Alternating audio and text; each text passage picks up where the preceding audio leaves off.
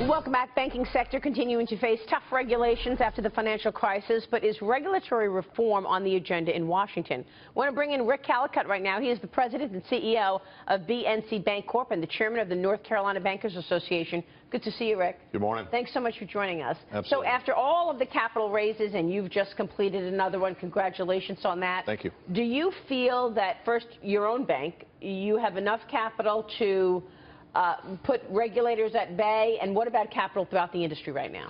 Well, I think from a regulator perspective, those conversations are tough conversations to have because, you know, the capital in the banking industry today is at the highest level it's ever been. And if you think about the turn on leverage and the operating efficiencies, and particularly at the larger banks, you know, we're really just not getting the bang for our buck at that level. From our perspective, we've been growing 8–10% a year. Either through acquisition or organically because of the markets we're in. And there's a regulatory expectation, the amount of capital, particularly focused on common. You know, there are other forms of capital, sub-debt, preferred stock, things like that, but they're really looking for common equity. And if you look at the stress testing and the numbers that came out of that, really tangible common, TCE1, tangible common equity, was really a high focus there. So very, very strong capital numbers throughout the industry, and yet the broader environment is just okay. I mean, are you seeing the demand for loans? In our markets in North Carolina, South Carolina, and Virginia, we're very fortunate to be in really 5 of the 6 best markets there. So in Charleston, in Charlotte, in Raleigh, in Greenville, the upstate, you know, the inland port there in Greenville, we're seeing a lot of opportunity there. We're seeing, you know, you guys were talking about unemployment earlier. We've got some small businesses around that, you know, have had signs in the yard for months and months and months trying to hire people. Now, those are $15 an hour jobs, $16 an hour jobs, and they're really just not getting a lot of activity there. Why not, though? You know, why aren't people willing to step up and take a $15 an hour job?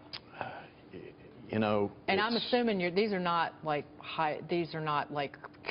computer programmers. Plastic injection molding, right. Upholstery, you know, jobs that are manual labor jobs. Not a new skill set that they have to learn. So why not? It's not a new skill set they necessarily have to learn, but there is some skill involved and some intelligence, communication skills involved in doing it. But, you know, I don't know the answer to that. Is it because businesses are just not hiring?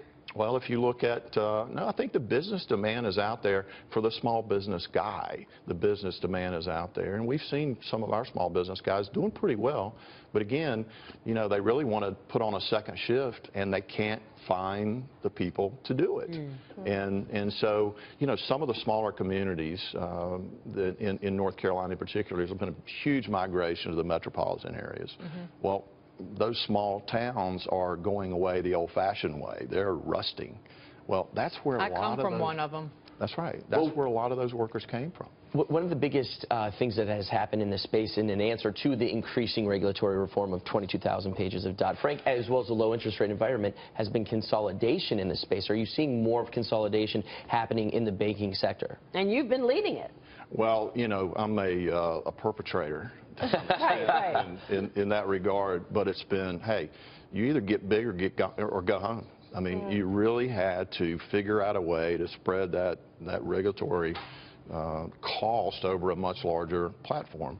And chairing the association this year, since Dodd-Frank was enacted, 40% of the community banks in North Carolina are gone. Wow. You know, we used to have 100 and some change. Now we got 58 or 59 community banks. Do you need to get even bigger from where you are right now to even have bigger scale, more scale? For us, I think we're in a good spot, but you really need to think about being north of $5 billion. We're going to be $7.5 billion by the end of the year, but we're beginning to have those conversations about, well, okay, well, if you go over 10, then what happens? Then the CFPB begins to get in your business, and you have another hurdle, you know. And then you'll have to cost cut even more. Well, you have to cost cut even more, but you really have to think about what's your real return.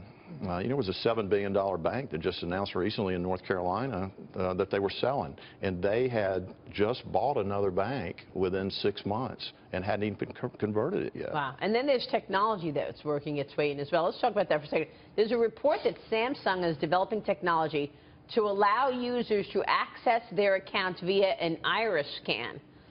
So, I don't know, do we want that? Using your eyes to personalized. Is that something that you're seeing? It's pretty cool, you know. It's sort of the old what's the James biggest Bond innovation deal. you've seen in banking since the ATM machine? Because that was a pretty big innovation, the ATM machine. My ability to send her money from my phone to her That's account. a big deal. You know, my daughter's in college, and that's what, you know, they go like out to to do dinner. that, And, feel free. You know, well, I need to send you $8 because you just bought So my you're just dinner. transferring it right from your phone from one account to another account. Yeah, and she's in another bank, so I can transfer it to her account at her bank. And that's PayPal's Venmo division, because it's actually a social network that people are doing it on, and that it's been growing leaps and bounds. And they just entered into a new partnership with Visa that's going to make an 8 times addressable market. It's growing so fast. That's a big deal. Yeah, but you know, from a big deal in the space today is cybersecurity. I mean, it's you know, it used to be, are you going to make a bad loan and what are your loan losses going to be? Today, it's cybersecurity. So can we trust that our money's safe? Well, absolutely. I mean, the amount of dollars and cents we're spending on cybersecurity every day, but it's really not about somebody coming into the bank and getting your money. It's data. Protecting the data and trying to lock down the data. And it's not today's data or last week's data or last month's data. It's 2 years ago, 3 years ago, and having gone through 14 acquisitions, you know, we're trying to go through an exercise of trying to lock down data from banks we acquired 3 and 4 and 5 years ago. 14 acquisitions, wow.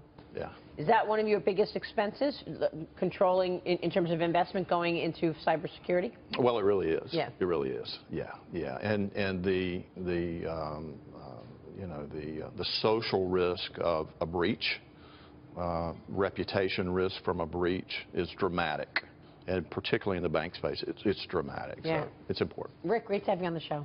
Thanks very much. Thank you so much, Rick Callicutt there.